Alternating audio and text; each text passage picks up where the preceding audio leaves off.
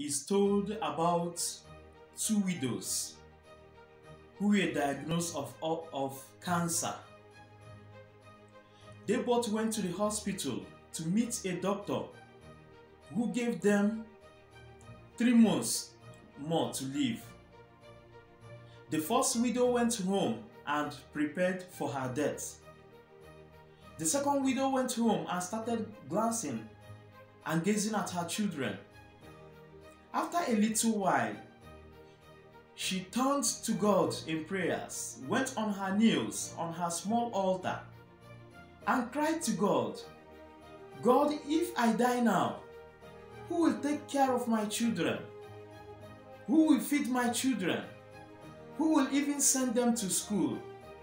She said, "God, I will not die." She prayed the prayers of Psalm 118 from verse 17. "I shall not die, I shall live and recount the goodness of the Lord." This second widow lived for the next 33 years to see her children and even her children's children. Brothers and sisters, in the journey of faith, we don't lose hope. When you lose hope, you are like a man who got defeated even before going to the battlefield.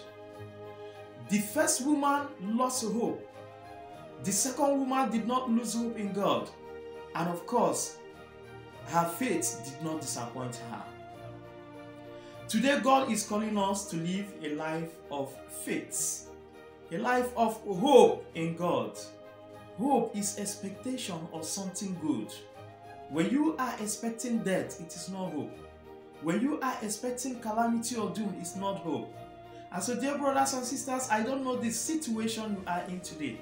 I don't know what you are passing through in life today. Only hope in the Lord. Remember the words of St. Paul in Romans chapter 5 from verse 5. He said that our hope in God shall not disappoint us. May your hope in God not disappoint you through Christ our Lord. Amen.